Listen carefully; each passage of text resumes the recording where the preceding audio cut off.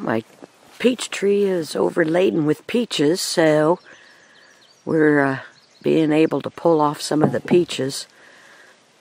Before, the limbs were straight up in the air and we couldn't even reach them. And my garden, since I've been sick for 2.5 weeks, has totally overgrown the weeds. And that sucks. Got a lot of work to do out here.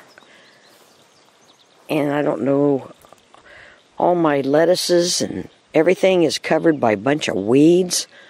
Oh, looks like I got some nice dill going on though.